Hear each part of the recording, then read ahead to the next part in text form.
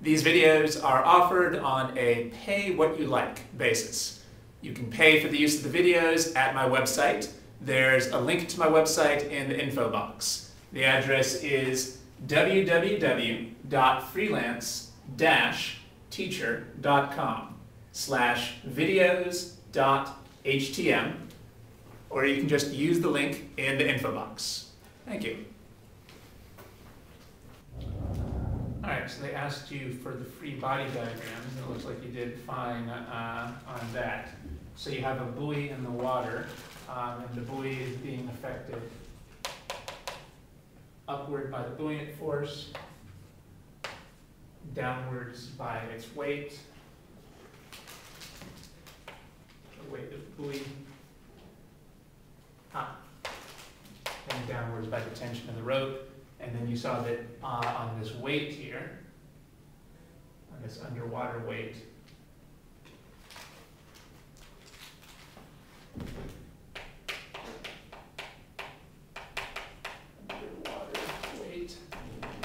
there would be the same tension pointing up. There would be a buoyant force here.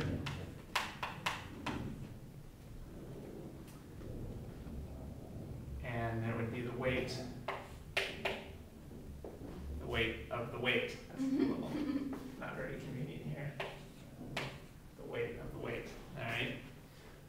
So you did fine on that. What is the magnitude and direction of the buoyant force on the weight? I feel like I've already forgot some of these concepts. So the except the magnitude and the direction of the buoyant force on the weight.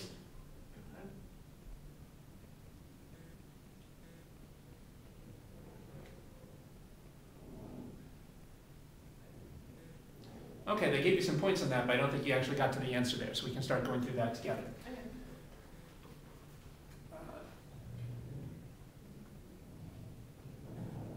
So let's start figuring out as much as we can here. So we've got our buoyant force. Now, it should be possible to, one thing that's very important, so you're right, the thing that's confusing here is that there's more than one object. Now, the key when there's more than one object is we have to use the same symbol for things that are the same and different symbols for things that are different. That seems pretty trivial, but that actually is the key to this type of problem. Yeah. For example, are these two tensions the same or different? They're the same. Yeah, at least in magnitude. Right. So I can use the same symbol for both of them, T. But there's no reason to think that the two weights are the same. Yeah. Why don't we call this object 1 and object 2 instead of calling it the buoy and the weight? Because otherwise we're going to get confused between buoy, B for buoyant force, and B for buoy, and W for weight, and W for mg. So let's call it 1 and 2. All right. So, and also I just call this, I'm going to leave out the B here, but this is the buoyant force on object 1. And this is the buoyant force on object 2. And here's the weight of object 1 and the weight of object 2. So that's what I meant when I said different symbols for things that are different, but the same symbol for things that are the same, like the tension. That's one of the keys to doing a multiple object problem. Now we can actually figure out this weight. How do we figure out the weight? So I think that what I was sort of confused about is if I wanted to find the weight force for something that's not completely submerged. Right. I think that it's just like using like Newton's second law kind of thing. So just like adding up the force. Actually, even simpler than that. Is it? Now, what might be, so how do you usually figure out weight? We're just going to use the same way that we usually, what's the general formula for weight? You actually already had that when you took the test. What was the formula that you actually wrote down on the test for weight? Mass times gravity. That's right. And it turns out that we're going to use the same exact thing here. The formula for the weight is just m times g. The magnitude of the weight is just m times g. That's actually what you wrote when you were going through the test. So we can actually calculate that. We might as well actually get a number for that. Do you get to use a calculator? Oh, I guess they figured you could work that out here. So the mass of the buoy here was 1,500. Okay, then this weight over here, m1 times g, so it would be 1,500 times g.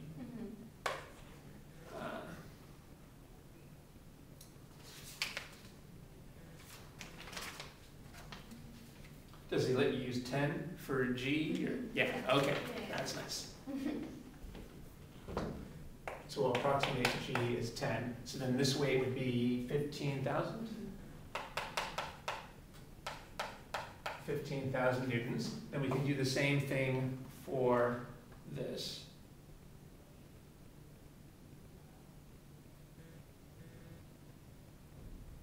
Well, this will be more difficult because they didn't actually tell us this mass. We won't work this out quite yet. Okay. Now, by the way, I think the thing that was confusing you is,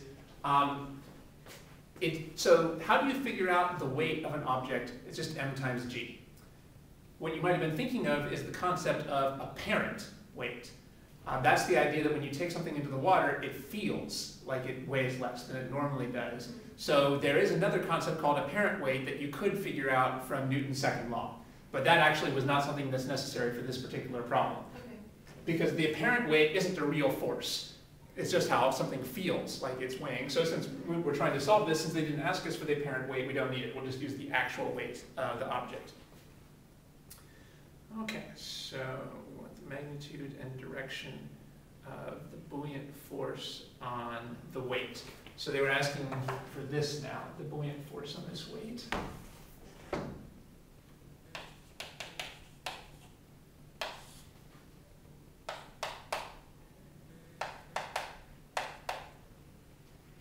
And you're trying to figure that out using Newton's second law again.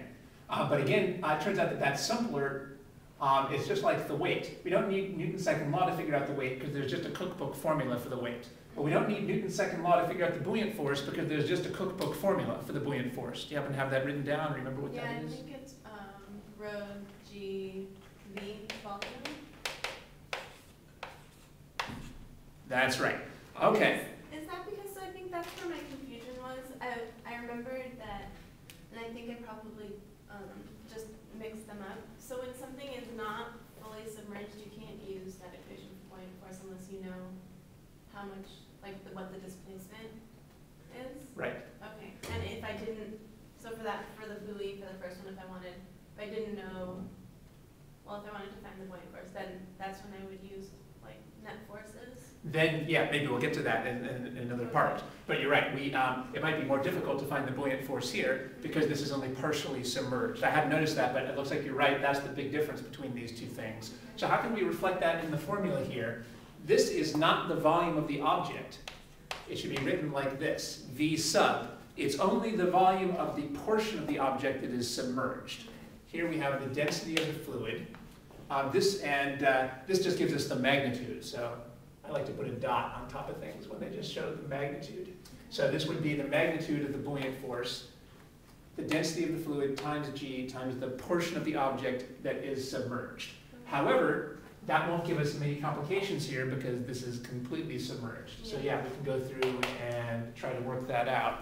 So what would we need to plug in then?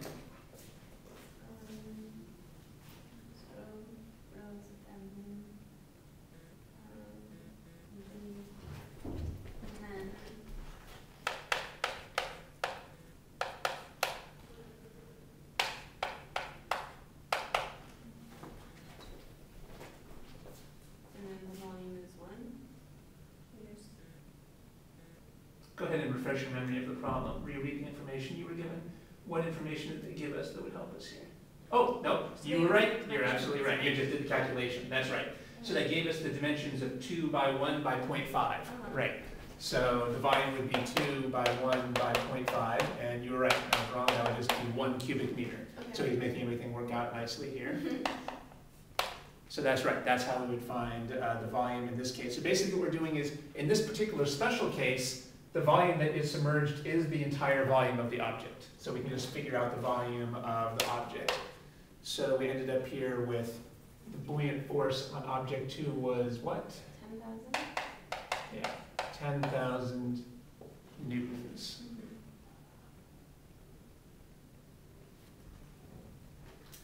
Good. One thing we should always do is, well, maybe we'll come back to that. Okay, so, all right. So this is a real important idea. A lot of the course is just about learning new forces and learning special formulas for them. For example, the weight is a special force and it has a formula m times g. Or kinetic friction is a special force and has a formula mu k times n.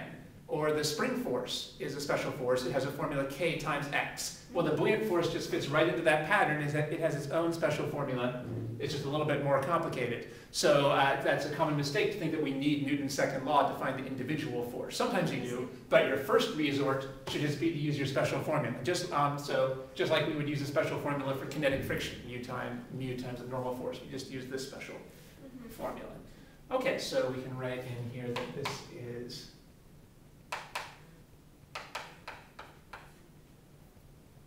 10,000 newtons.